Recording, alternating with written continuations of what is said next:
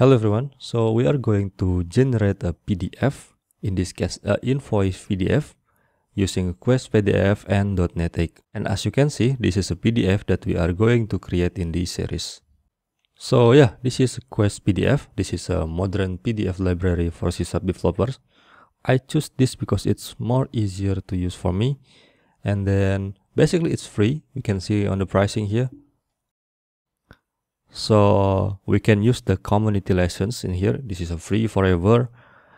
If we want to do commercially, we can use this, but at least our revenue is under 1 million USD in annual. And there is a documentation page in here, getting started. Yeah, we can learn everything about QuestPDF in here. And the best thing about QuestPDF, there is a companion application. So if we read in here, basically it's to help us generating a PDF and then showing the changes we made in code real time. So we can see real time the change. For example, we add a new table, we want to see how the table looks. It can be automatically showing in this QuestPDF companion. It makes us easier to generate the PDF. And then let's just starting creating our project to work with QuestPDF. Okay, let's start by creating a ASP.NET project. I just creating a new project. Okay, I prefer using a blank solution in here. So you can just search blank solution here. This one. And name it a QuestPDF. Anything you want. Generation. Create. Now we are creating a library in here. Okay, new project. And now search for class library. I name it as a PDF library. So in here we are going to separate the function to generate PDF in this library.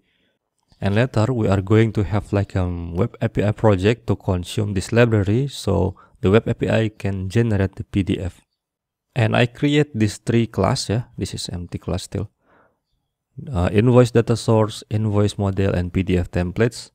So invoice data source will be used for example. Later we are going to getting data from database and populate what information we are going to show in our database. Oh, I mean a PDF. But in this tutorial, we are going to just using a fake data, not actually fetched from database. And that's fine. You can change later if you want to generate from database or no. And then for the invoice model, this will be a model that we are going to use and implement in our PDF template.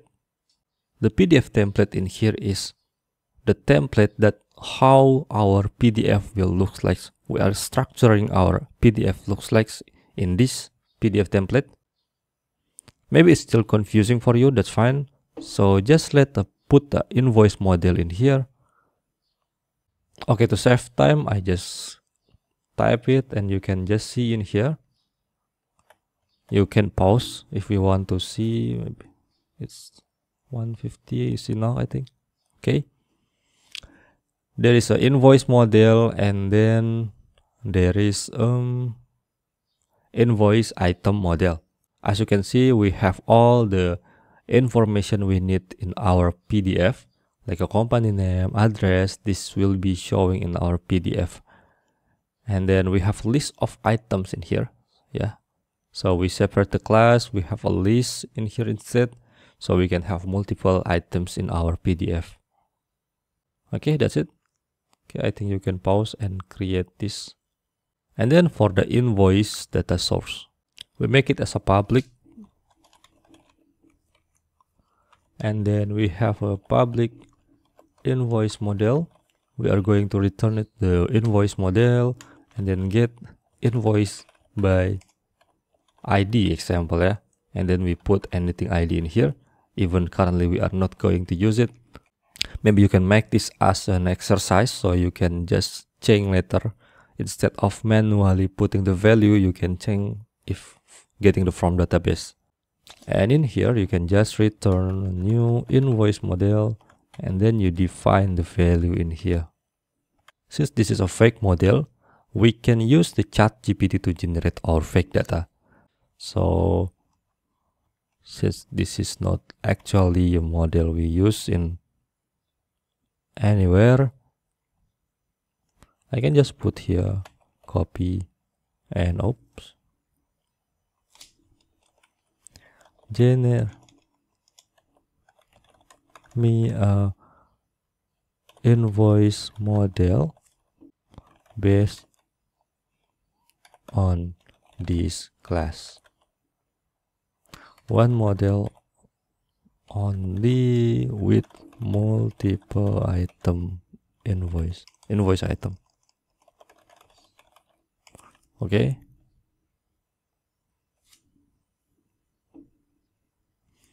Okay, as we can see in here. Okay, nice. It's generating.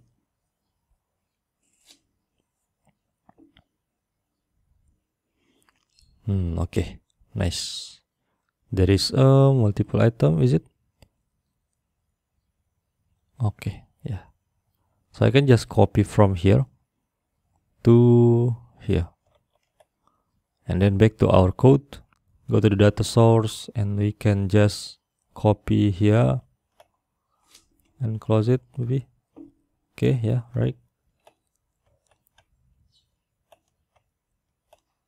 Clean up a bit maybe. Okay, good. Now we have fake information to show on the PDF. Now the next thing we should have is PDF templates in here. Let's just create a simple template first for this series. Public document. Oh, the one thing I forgot is we need to install a QuestPDF Nugget package. Okay, we can go to the manage Nugget package and just browse for a QuestPDF. Okay, this one. I use this version, install it.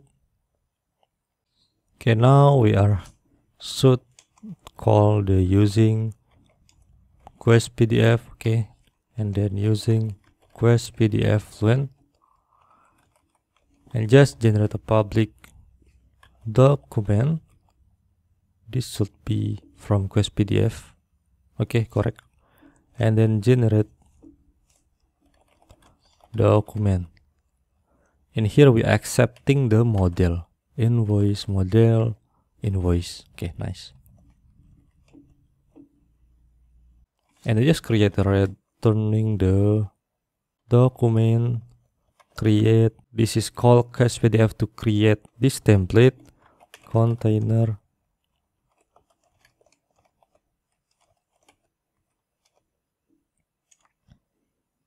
And then we will have a page in here.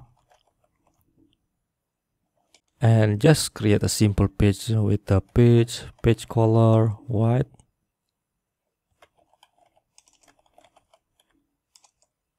Is there any? Okay, we need to QuestPDF files first. And then, yeah, white. And maybe we can just have a simple content text. Hello. Okay, I think this is enough for now. Later in next episode we are going to create a full template. And the next thing you need to install the QuestPDF in here. Just go to the QuestPDF and then there is a download in here for Windows, Mac OS and Linux. And after you install you will see something like this. And just keep open later when you running the project. And what project by means is later we need to create, not later, just to know. We are creating a new project. This is a console application. Is it this one? Console. Yeah, this is console application. And just name it as a PDF viewer. And create. Okay, now in here the first important thing, we need to define a license. We need to let QuestPDF know that the license we use is community. QuestPDF is still not exist in here. We need to install it. QuestPDF. Previously we only installed in this library, so we need to install in this also.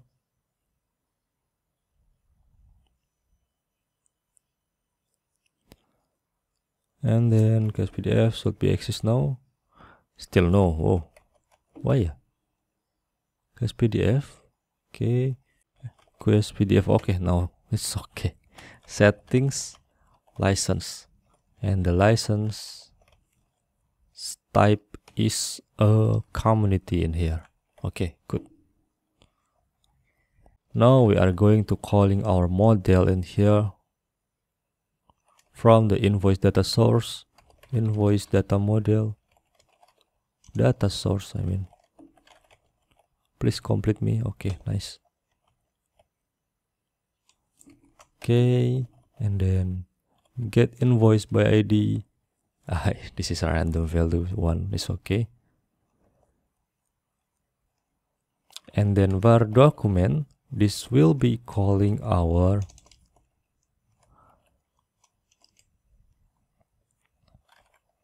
PDF template, generate document. We just put the model in here. And then to showing on the companion, we need to document show in companion. So what we have in here, we are getting the model from the data source class, and then we put this model value into this generate document PDF template, and this generate document will returning the document type. This is a QuestPDF document.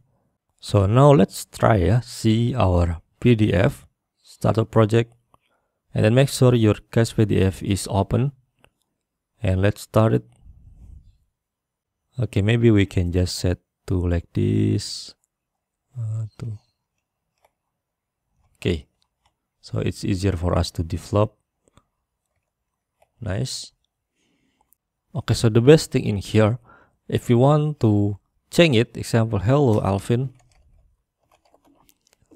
and then you make sure that there is a hot reload on file save in here if you want to automatically see the changes every time you save, or if no, you can just save it and then click this to hot reload. So if we do now, I save it, now I can see the changes. So it's make us easier to see the real-time change in our PDF generation. In the next video, we are going to create the actual PDF template for our invoice. So make sure you are subscribed and like this video if you are not yet, so you can get a notification if there is a new episode for this.